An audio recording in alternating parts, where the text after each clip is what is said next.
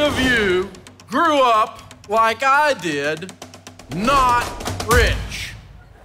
Don't be so happy about it.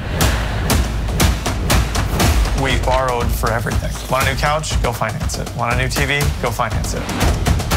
We had personal loans, student loans. We were just doing what was normal. It's called staying in debt. What a great idea for a bank. I was just so sick and tired of being where we were at. I was living paycheck to paycheck. You just stayed right in the lane where they wanted you.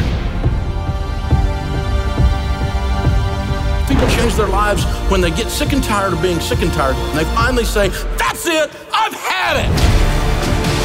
What I love about this plan is it gives you a clear path.